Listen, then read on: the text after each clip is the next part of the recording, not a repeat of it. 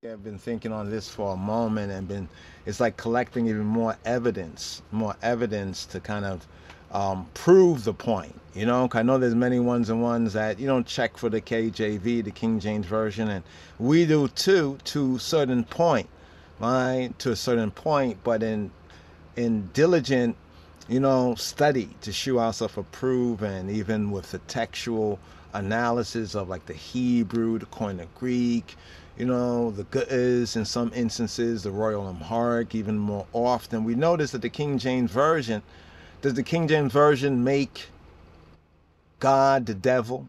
All right, just to ask that question right there. Does it make God the devil? This is something that could be a series right here because it's pointing out something that I think most Christians, or at least Western Gentile Christians, that's what we know in the Bible. When we talk about the Bible and what we know about the Bible, most of us, once lost, now found, the black sheep of the house of the Beta Israel over here in the Americas and the Caribbean, when we talk about the Bible, most of what we know about the Bible, right, is based on the King James Version or other versions. Because even some of these new versions, they're like kind of readaptation and maybe introducing some manuscripts that were rejected. Sometimes they're looking at rejected manuscripts, and some of them, there's good reasons for that, right? And you can tell by all these different translations. So we're not even looking at the other translations right now, and this is not to condemn, right? The KJV, you know, but to look at it in reality, you know, because others will present this to us. And even if we were to say, well, let's look at the Hebrew. When we go into the Hebrew, I mean, and we're going to go into the Hebrew, but even before we so-called go into the Hebrew, as it were, we first have to just deal with what we call, from a Hebraic perspective, the Peshat. Peshat is a word like the plane, plane, the plane view, like the basic view. Or we call sometimes, going from low degrees to high degrees. So we look at the King James Version, or even on the podcast, and to some of the brothers and the sisters, that would prefer, to hear us reading, the scripture. We also prefer to hear y'all reading the scriptures, because we still use Alexander Scorby sometimes. We like his English reading. You know what I mean? But we're going to deal with the basic King James Version because that's what we know. That's where most of these questions, there's an atheist Bible. I think I talked about it previously, and it was maybe a couple of decades ago when I came across it, right? And I must admit, at first it was like atheist Bible, you're like, what?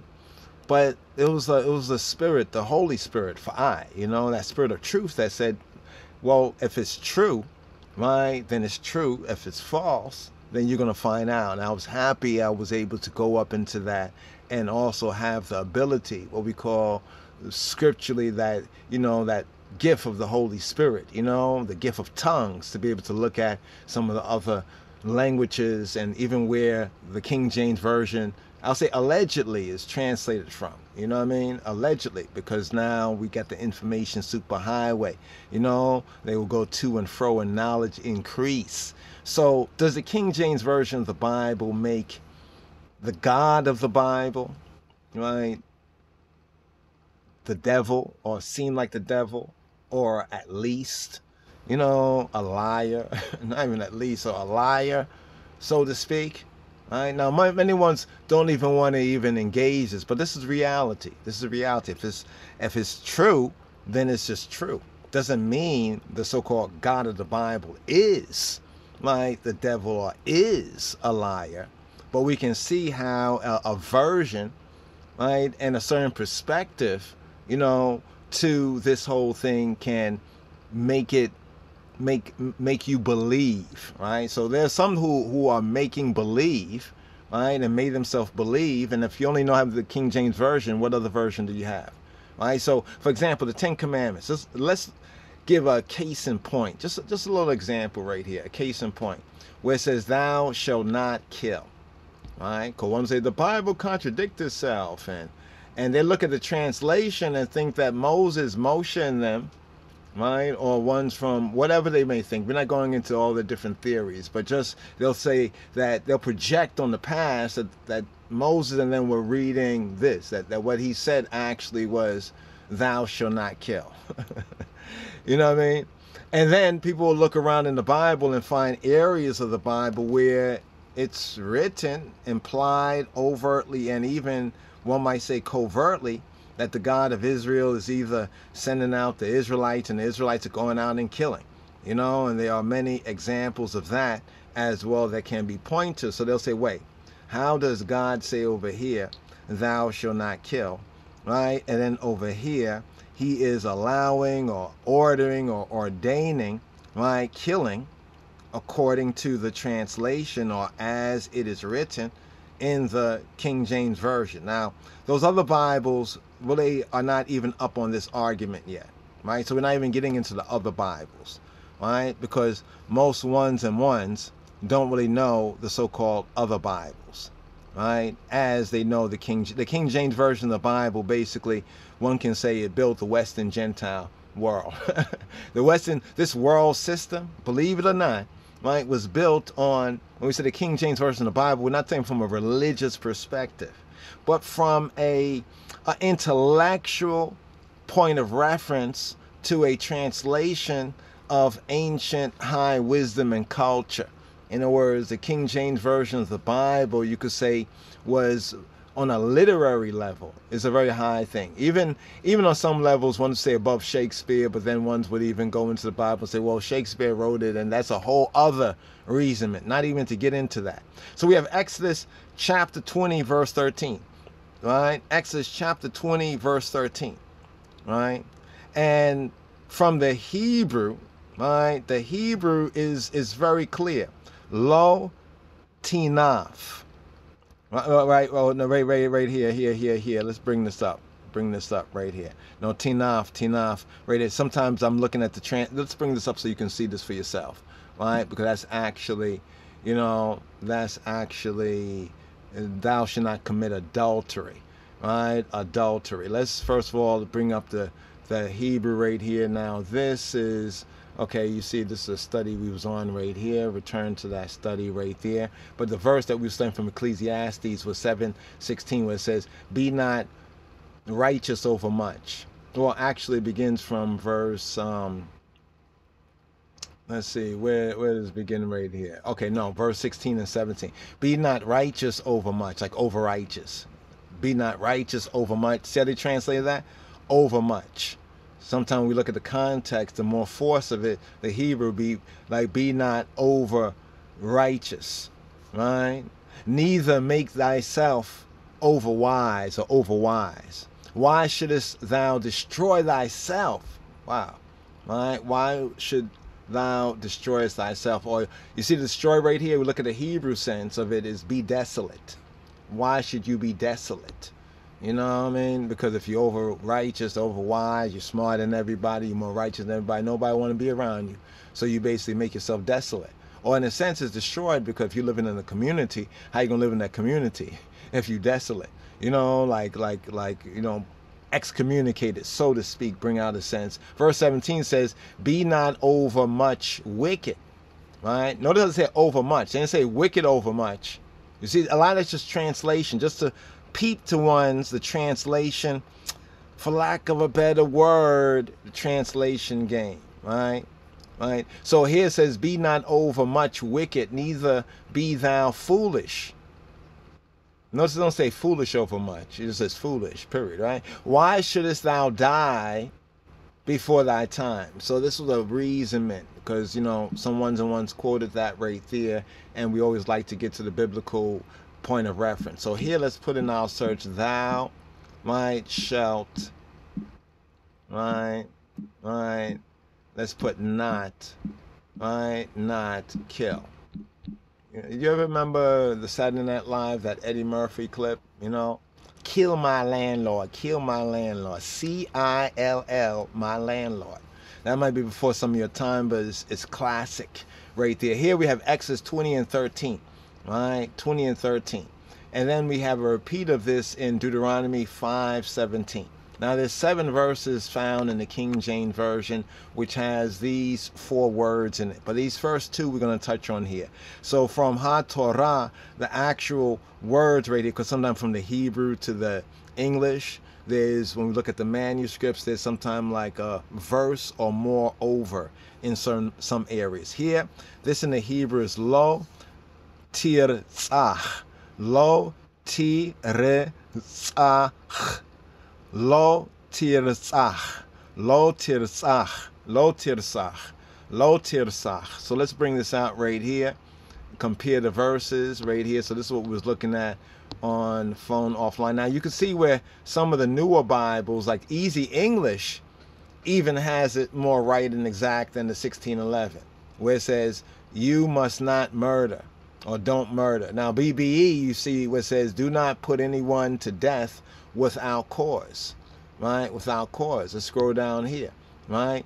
You see ISV, International Standard Version, even they have it better. Here, notice it's the Zayn, right? Why they have the Zayn? I notice they have the Zayn, the Hebrew letter Zayn right there. Is that the Zayn verse? I have to check this out right there. But even they have, you are not to commit murder. And even though in right, even though in like, yeah, you're not to commit murder, even though in the ISV, okay, just want to get our train of thought, in the ISV, there's other places where you'll see memes out there and studies out there where, you know, they make different changes, right, to the translation that is really off. They take out the, some say the deity of the Moshiach, Yeshua, Hanotri. You know, they do other little funny things and translate it in a funny way. And some people say going against the gospel and the, you know, the revealed gospel over these past, you know, 2 days, you say 2,000 years, right? But being that as it may, and it's true that ISV, we can beat up on the ISV in a lot of other areas. They say, well, give the devil his due, you know, and the devil, you know, the word devil, diablos, that's a New Testament kind of sense. It's not really a Old Testament Hebrew stuff, but they actually use that in translation because it's one's in the so-called New Testament Western Gentile Christianity. But even here, the ISV has it correct, you know, from the Hebrew, lo tirzach, lo tirzach, lo tirzach, right? You are not to commit murder, right? Or know you, the I, speaking to an individual male, because here the law is given to Yisrael as one man. Remember in the second book of Moshe, Exodus, it says that Yasharala, Yisrael is his son. So he speaks to Israel, all men, as one man, as one, in the ancient times, one corporate body, right? One corporate body. So before they had this corporate law, we see that's all based on the divine law, right? Getting into, you know, the study here. You are not to commit murder. And that's actually right and exact. That's actually right and exact. But now here we have the KJV, right? Here we have the KJV. Thou shalt not kill, thou, right? Notice here's the word ratzach, ratzach. So when we ask the question, does the King James Version, KJV Version, make God the devil, right? Or a liar, a hypocrite? Because they'll say, look, here he says, thou shalt not kill. And then he's telling the Israelites over there to kill. All right? Remember the proper translation. And here we have to give this to the ISV. Even though, from our own study, King James Version is more accurate in many, many, many places, more so than the ISV, right? But, you know what they say, the devil's due, you know, so to speak. They're the ISV. What does it say in the scripts? That even the devils know that, you know, that the Shadim, they know that, you know, that God exists, that, you know, he is one, and they tremble. What more do you do, O man? Just a paraphrase right there. Here we have the H7523, y'all. H7523. Ratzacha. Ratzacha. Or ratzach. Ratzach. Ratzach. Right? Ratzach. Ratzach here, the definition, BDB, Browns Drivers Briggs, bringing out very directly, what does Brown's Drivers Briggs say? Brown's Drivers Briggs says to murder.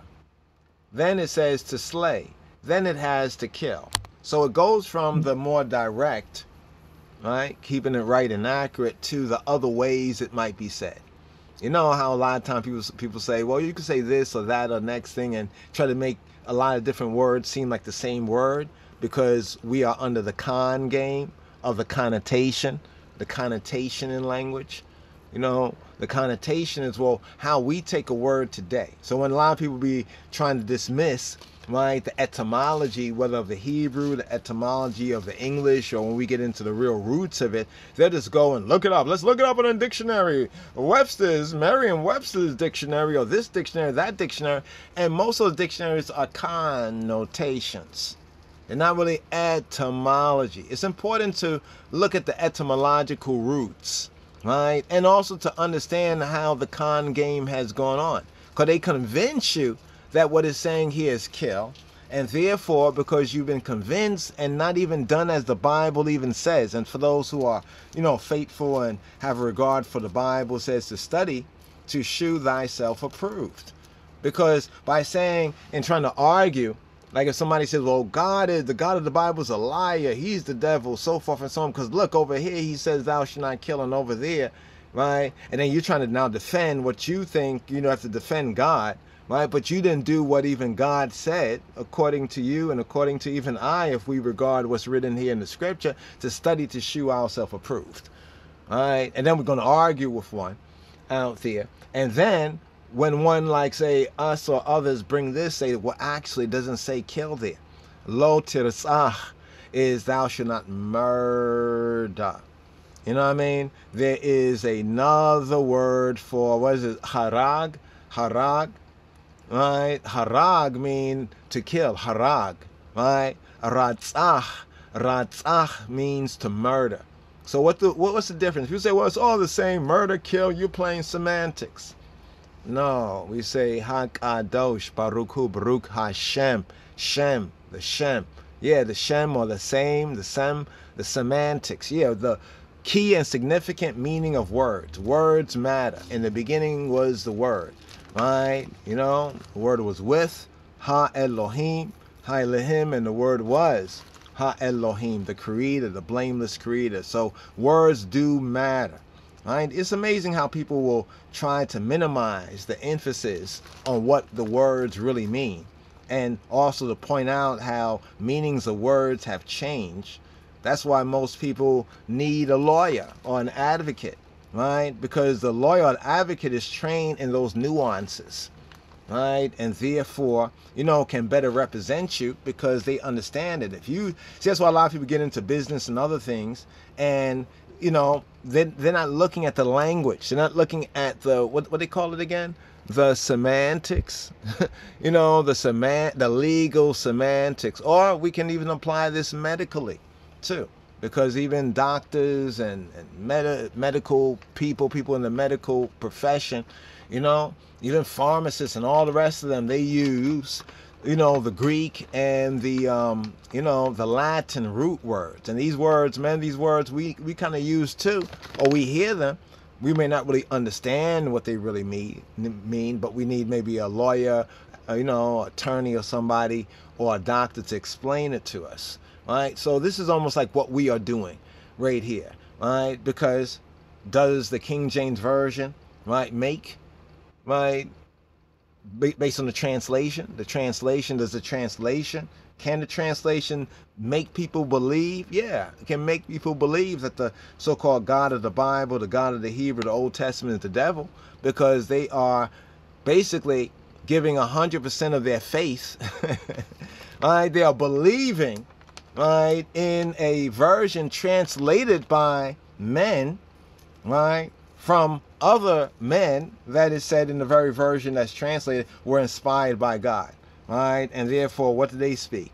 Right? Even if you believe the New Testament was written in Greek, it was written in Greek, but not originally. Originally, those were Hebrew, Aramaic speakers, but you should get as close to the original to understand the not the letter. Now, I don't want people to think we're talking about the letter of the law. We're not talking about the letter of the law, but the spirit of the law. Right? The spirit of the law. Because the spirit of the law, we could say, thou shalt not kill. Right? And maybe ones and ones understood that, well, kill here is not like somebody trying to kill you or murder you, and you defending yourself kill them. So the blood guilt, even as the Bible says, is really on them, not on you. Right? Not on you, because you're defending yourself. That's why even in law they have distinguishing, distinguishing terms, right? They say either manslaughter, first degree, second degree, willful, this, that. They use all these words. Why? To qualify it. And this is all based after studying and investigating, okay, what happened, right? So what happened here in the translation, right? It's like there's another area of scripture where talk about the meat offering. The meat offering. Talk about the meat offering. The meat offering, actually, if you would study it even in the Bible and the Torah, it's actually a grain offering. So people will hear meat and think you mean flesh, or we say debtors. They think they mean flesh. But actually, the meat offering was a grain offering because they used the word about 400 something years ago. Back in them days, they used the word meat, not as we connotatively understand meat. See, they use meat for that which was edible, food, right? Whether it was flesh or not. But specifically, the meat offering, even in the Bible, is a grain offering, or what is called more properly a bloodless offering, right? So some things do get lost in the translation, and we're not implying any intent, to deceive by the King James Version translators, because we don't know what their intent was. But what we do know by study is that this here is a poor translation, very poor. And this allows ones to be conned and connotatively to make believe that the so-called God of the Bible, right, or the God of the Hebrews, the Old Testament, the God and Father of our Black Lord and Savior, Yeshua HaMashiach, right, is actually the devil or Lucifer or whatever they want to call. Right? Because we can't be afraid of these sort of areas, especially if we do the study, because then we'll see the evidence, say, wow, this right here, anybody and everybody who has done any real biblical study, right, on just the basics knows this, right? Now, maybe you've done some study and maybe you don't know this, but hopefully you get to know this now, that the word here, lo tirzah, right, is thou shalt not, or no, the I murder, no, you male murder, right? To murder, to slay. Now, I know they throw the word kill in there, but if you notice, even in the order of words, of entries, it's the last one. And they really should have thrown that one in there for quote. But let's go down right here. To murder, right? To slay, right? To murder, to slay, right? Like to murder, to kill. Like a killing can be either a murder, right? Or it could be self-defense. You see what I'm saying? But now if it's premeditated, what makes a murder a murder? What makes ratzah? It's the intention. Premeditated. Now here, you have to recognize some of the entries here, they say accidental. You know what I mean? As an avenger, right? A slayer. But see, where it says next to slayer, they put this in here. And they should put it in, with the other ones as well. The intent, intentional slaying, right? To be slain. And you see in the PL sense, these are the different senses of the Hebrew, whether past, present, future, whether it's in a passive sense, whether it's in a reflexive sense, or whether it's in an intensive sense. Here we have the PL sense, which is to murder or assassinate. That means premeditatively, right? Now, when they said to be killed, that's a kind of a poor entry there. It's really to be murdered, the pual sense, to be murdered, right? Now, we get to the Strong's definition as a comparison. Here we use these two to kind of balance out, right? And to find the truth for ourselves here. Secondarily, the Strong's definition of primitive root properly is to dash in pieces, right? That is, they say kill a human being, but you see what it says especially to murder. So sometimes the definitions, because they already recognize what the prevailing translation is. They don't want to really, do due diligence, but they will put the truth there, but sometimes they'll put the lie also on the side. It's not really to kill in that sense, only euphemistically, because so many people have gotten used to the KJV version over the past 400 years, right? And they basically, there's that gray area. Is it to kill, or to kill in what sense? And if it is, thou shalt not kill, then how in the world is this same, Elohim, right, the Elohei Yisrael, the Elohim of Israel, then telling them to go and to kill, right, or to put others to death? Isn't that violating his own law? Well, that all depends on your point of view, right? Whether you are deep ending on the KJV.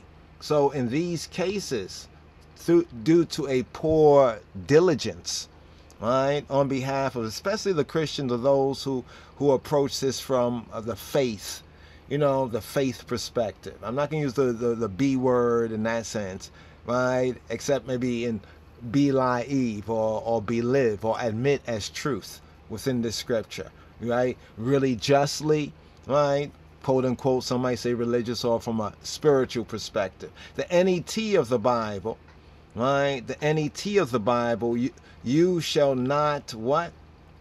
You shall not murder, right? You shall not murder. The NHEB says do not. Well, okay, you see how they confuse it because of the difference in numbering. You see how the LXX right here, ooh, is this Phoneu 6. Ooh, Phoneu 6. That's the LXX and the LXXA. That's the one that has like the apocryphal books in it and stuff like that, right? But the NHEB is looking at the Hebrew numbering in that sense, right? But here we have the Tanakh that has the Lo Tirzach, thou shalt not murder, right? Thou shalt not murder. So here, King James Version, thou shalt not kill. For today's understanding, right, where we have the ability to go to and fro, like Daniel's prophecy says, modulation, demodulation, so they shall go to and fro and knowledge shall increase. I see that as a divine pointing to even the technology, right? Modulation, demodulation, but the whole internet, knowledge can increase. We really need to upgrade this and need to put ones and ones in on the know that this is a mistranslation. Thou shalt not kill. All right, thou shalt not kill. Because we hold to that even with the better information, even knowing more, growing in grace, right, and the knowledge. In growing in grace and the knowledge, we have to put this in its true light for today, for now. However they saw it back in the days is however they saw it back in the days. But when we read this, thou shalt not kill, you know what I mean? And then we look elsewhere where it speaks about killing, right? Even killing that might seem to be authorized by the translation God, Lord God of Israel, right? It does put the God of the Bible, the God of the Hebrews, and El Elohei Yisrael, in you could say a bad light, based on the translation. Because how do people know anything else about God of the Bible when they try to verse us on this? Oh, God is the devil, because look what he does. He says, don't kill over here, and then the Israelites are killing. Let's put it into context. Because notice, modern law aren't, well, I'm not saying you, but one should be happy that they do make this distinction. Isn't there a distinction even in modern law between killing and murder, right? Now, they might not use those words plainly, but they use other things like, justifiable, homicide. They use these words like homicide, what's that? It's going back to the homicide. That will be going back to homicide, the Latin, the Latin roots. So see how even they go back in the English, they go back to either German sometimes or back to the Greek, or they go back to the Latin to clarify things. And notice that in law, right? In law and in medicine and science, they use these particular terminologies that derive from, right, the very same language of the Bible, but then ones and ones who are so-called into the Bible will become bibliolators, like idolater of a version of the Bible, a bibliolator, right? Even when it's clear that certain things, right, are not right and accurate. You know, you shall not murder. This is the correct Hebrew sense of it, right? So some of the Bibles do have this verse correctly. We're not going to try to justify the other Bibles, neither throw shade on other areas where the King James Version of the Bible does bring out the original sense much better than many of the other versions. But unfortunately, fortune or not fortune, Fibuna Fortuna, right? That's a false god of the other nations, fortune. Think about that. But sadly, right? It's not an emotional thing. It's not a feel-say thing. But just what it is. You shall not murder. Thou shall not murder. Or, a little more better, lo tirtzach. You shall not commit murder. In other words, it should not be an intentional, premeditated killing, right? And holding hatred. Notice this right here. Holding hatred against another, right? Holding hatred against another, in many cases, would cause the investigation of a crime. Like if one killed one, like they has in the Torah thing about two men in the field and they work in chopping wood or whatever, and the axe head flies off and hits the other man in the head. Right now, HaTorah, it says that in such cases the blood avenger is the next of kin. Did you know that? The blood avenger. It wasn't like today where, if somebody, killed or murdered somebody amongst us, right? We have to then allow the state to handle everything. That is not how in the ancient times it was regulated.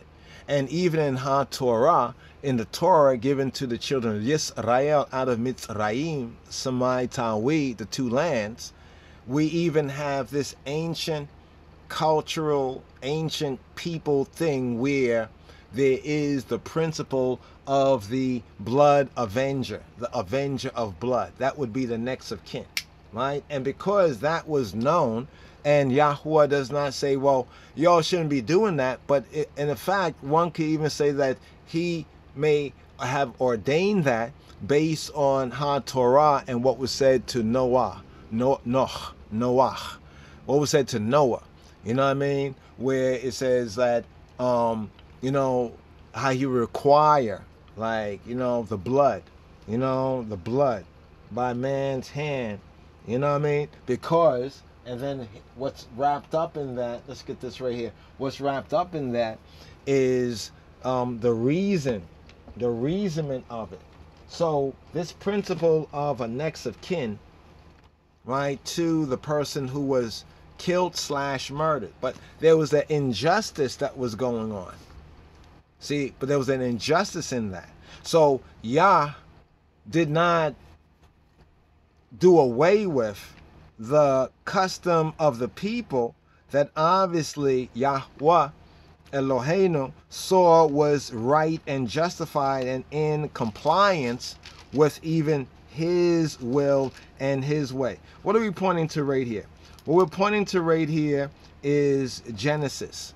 And we look at Genesis. In Genesis chapter 9, right? This is where it says that Elohim blessed Noah and his sons, right? So all the sons were blessed. He said to them, be fruitful and multiply and replenish the earth.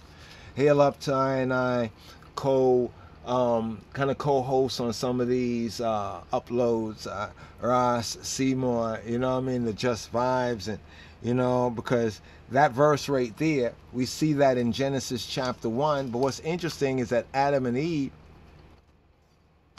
are not told this. We'll pause on that right here until we get on, get on the reasonment right here. But it was a reasonment. I think we shared. If we haven't, then stay tuned. But here in Genesis chapter 9 at verse 2, right? Well, let's scroll down to the heart of it. At verse 4, right, where it says not to eat blood. And then it goes to verse 5, and surely your blood of your lives will I require. At the hand of every beast will I require it. Now let's go here just to put this into context. Now here's the Hebrew view of the ancient times. Now, of course, different cultures, have their, not just belief, but their interpretation of the common reality. Right? When we start to now do critical ancient textual analysis, some say, well, this one got it from that one and that one stole it from that one. We do not, by actually studying the text, we don't really see it like that.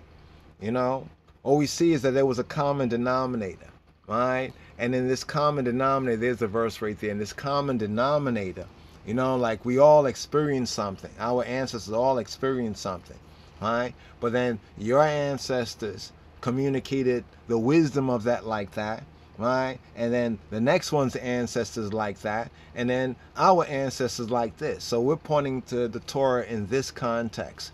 Genesis, Bereshit, chapter 9, verse 5, what do we have here?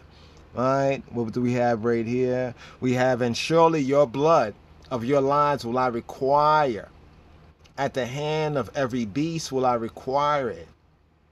What's so interesting about a true context of this, and this is a little bit outside of it, but it's also important to note it. In verse 3, it says, every moving thing that liveth shall be meat. Right? And the word meat is okla. Okla. What's okla? Okla? Okla or okla is food. Right? Is food. So what shall be food? It says every moving thing. It says even as the green herb or the vegetation. Right? Even as the esep. Right? The vegetation have I given you all things. Now there's a lot of reasonments that can be had and has been had on that particular statement there. But let's move forward. Verse 4. But flesh. It's on the flesh. Right? But flesh brings up in the Hebrew. Basar.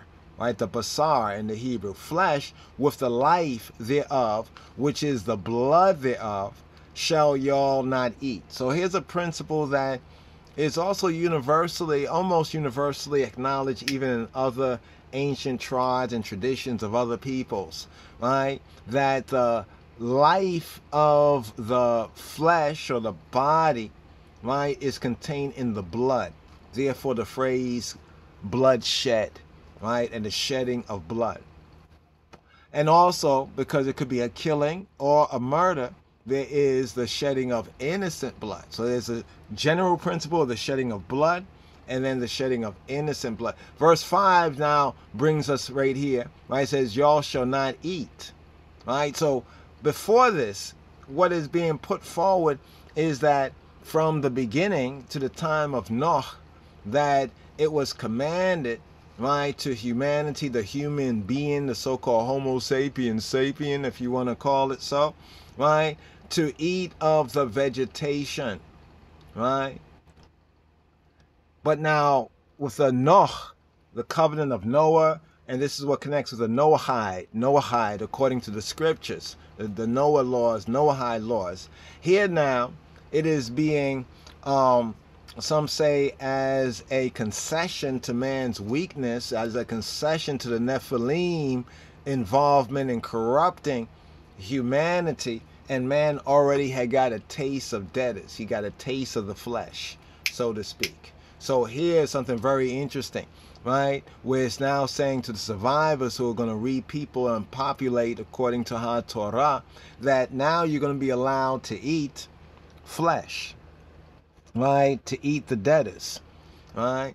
But here's what it says, and surely your blood of your lives will I require at the hand of every beast, right?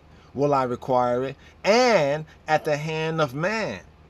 Almost like blood for blood, right? Shedding that blood is life, right? Whether it's the blood of a beast, right? Or it's the blood of a man. Whether it's the blood of a Chayim. Chayim means to live, right? The Chayim mean the living. The beast, right? There's no word animal in the King James Version of the Bible. You ever notice that? So somebody could say, there's no animal in the Bible. People say, oh, yes, there is. And they'll point to different kinds of what we call animals. But what's really being said is that literally, directly, in the King James Version of the Bible, it does not use the word animal, right? And behind the word beast is chai or chayat, and the chayim, the living, right? At the hand of man. So both at the hand of every beast will I require it. Man go hunting after some animal. Sometimes the hunt actually is in favor of the animal, not always man. Check, right? At the hand of man, right? Will I, at the hand of every man's brother, will I require the life of man? So look at that right there. So here is something interesting putting into the context, right? So when I'm speaking about the blood avenger and the two men out in the field, right, and the axe head flies off. Now, one would say it's an accident, right? So, but you know somebody has been killed by this. So one might think, I'm going to go to the family and say, hey, you know, your loved one is dead, but it was an accident. You know, the axe head had actually came loose, and it was really an accident. I'm really so sorry. You know, even if they did so, the close of kin, the near of kin, the blood avenger, right? If they killed them on sight after hearing what happened, according to the ancient law, even connecting it with Genesis 9 and 5, right? And even ancient customs and traditions that also we find the Israelites shared in this common denominator, that person would not be wrong, right? Would not be wrong, right? We're talking about what happens in the streets. This was like the ancient streets. And this is a principle. So what we see in the Torah is a regulation of ancient custom and tradition, right? And in some cases, right, a total doing away with certain things based on the covenant, the Berit, right, of Yasharallah with Yahweh, right? So it says, at the hand of every man's brother. So see that principle? That's the blood avenger. So that man that was killed by the next man, but it was an accident. It was an accident. But what Torah says is you must flee to a city of refuge so that the blood avenger does not kill you, right? See, you are seen in the eyes of the blood avenger as being the murderer. You see what I'm saying? In spite of your explanation, you know what they say, a crime of passion. So there's certain things that we can call crimes of passion if you look at it as a crime. While from the ancient world, one would say, but it was an accident. Yeah, it was an accident, but you know, it is what it is, right? And he who be who he be, he be who he be. He regulated something for Israel where he said that in this case, you are to have sanctuary cities, refuge cities, almost like the churches of the Levites where one can go to a sanctuary city. And then there could be what will be a grand jury and investigation into the matter, right? And if it's found out that that one is innocent, that it was, as they say, an accident, right? They must live in a city of refuge until the death of the Moshiach, the high priest, the anointed high priest, which is another interesting theme with Yeshua being our, you know, high priest of our profession, you know, and him also being Moshiach, because the high priest was one of the few, right, along with the other priests who were anointed in the community. So that one would have to live in that refuge city. And the Torah furthermore states that if that one decided to leave the confines of the sanctuary and the blood avenger was to catch them on the road or wherever, it will be on sight, and the blood avenger would not be guilty because that one should have stayed in the refuge city. Now, of course, if the blood avenger says, I'm going to go in the refuge city, I don't care what the priests say, well, that one would be dealt with. And it might even extend to their family, because that would be definitely a violation. You see what I'm saying? But then after the death of the high priest, that one could return, and there should be no blood, right, for that. And if there is blood, one carrying a grudge that long, right, then there are stipulations in HaTorah what would happen to that one, and possibly to certain family members, because that means that family should regulate them. You know what I mean? Be your brother's keeper, so to speak. Right? At the hand of every man's brother will I require the life of man. Then it goes into verse 6. Whoso sheddeth man's blood, By man shall his blood be shed. But now it gives a reason. The reason for this is, for in the image of Elohim made he man. Right? Because in the image of Elohim made he man. Now, this is our Hebrew point of view to a very ancient custom that we find, you know, the principles universally, but how people dealt with it was sometimes different.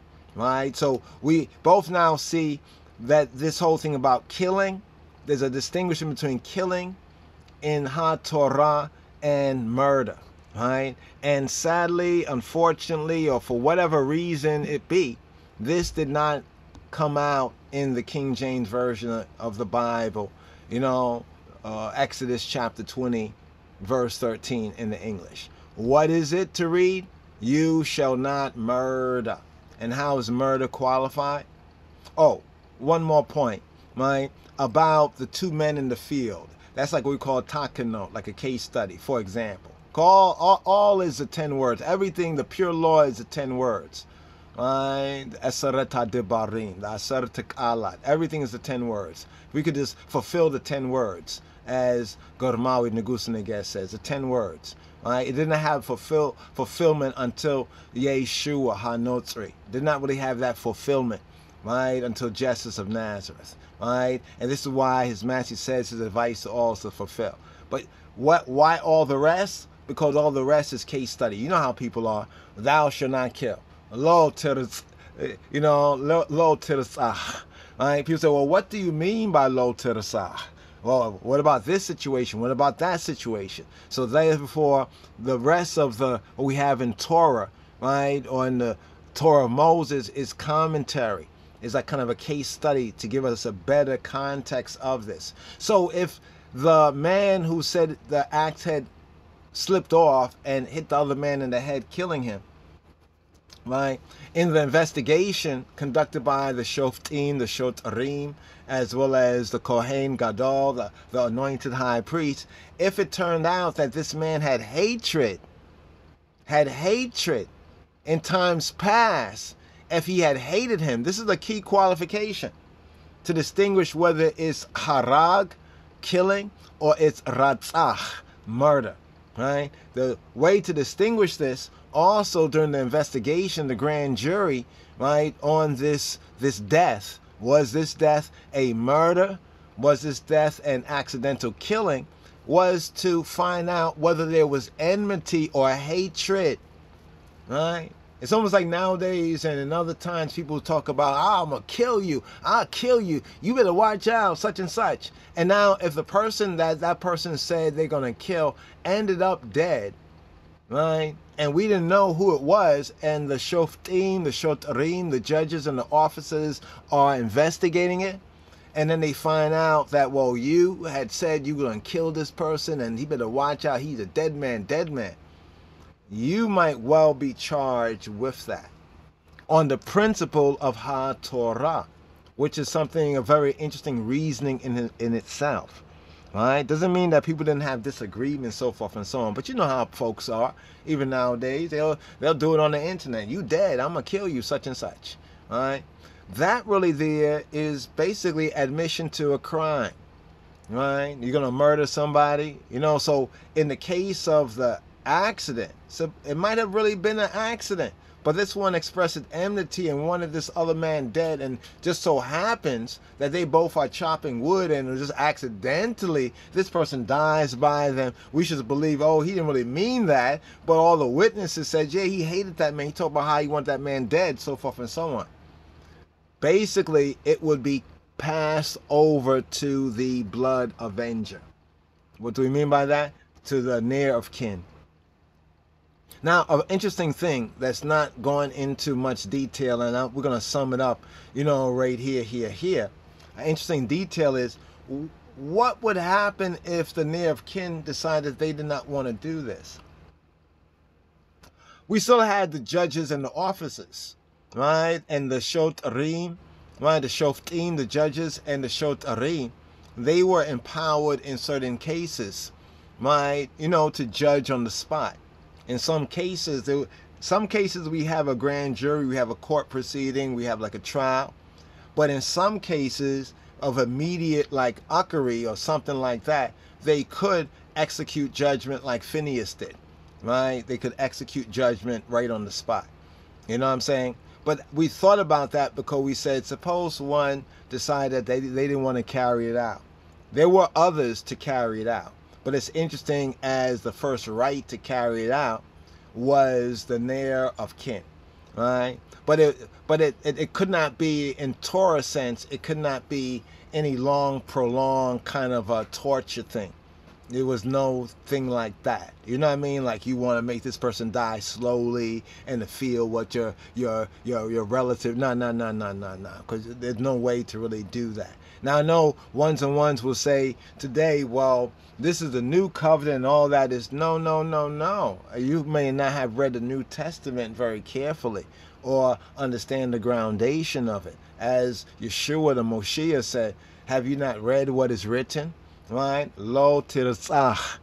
Right? You shall not murder. Murder is murder. Did they kill Yeshua? Right? Adonenu? Or did they murder him? Right? Did they? Which one was it? It obviously was a premeditated. So notice this, that with Yeshua, Hanotri, with Jesus the Messiah here, just for a little Brit Chadasha, you know, application of the law, right? A little talking note here, right? It's who's responsible, right, for what happened to Yeshua. Well, we say Israel is responsible. We are responsible, right? Israel is responsible. But who is, according to the narrative there, in that scene, right, in that event horizon, who was responsible right there? Well, the Yehudim, the religious leaders, the Pharisees, the scribe, all those who was insulted because Yeshua called them out on their hypocrisy, right, on their playing, you know, fast and loose. They knew better, right? It was them, right, who were the, you could say, the murderers in that sense. They had the intent. They hated Yeshua, right? And they hate the Nazarene. They hate I, even of the new name. So it was upon them, right, that the murder falls, right? That's why they say his blood be upon them and their children. Note, check. All right, you got to watch that blood there. That blood is on them, right? And you have to understand in the context of what we just explained what that meant when they said their blood's upon them. Taken out of the new fangled Anglo, white Anglo-Saxon Protestant pseudo-Christianity thing, and understand it in its true context, as Yeshua said, right? Ye worship that which you know not. We know what worship for salvation of the Yehudim, right? The Yehudi, right? So it was the Romans who were the killers. Right, the Romans who were the killers, right? The Romans. That's why Pontius Pilate, right, who from the original ancient church view, he was regarded as a saint because of how he repented and he forsook Rome afterward, right? You know, to his own, you could say, you know, to his own injury. But you know, anyone who follows Moshiach also have to brace themselves to suffer different levels of affliction.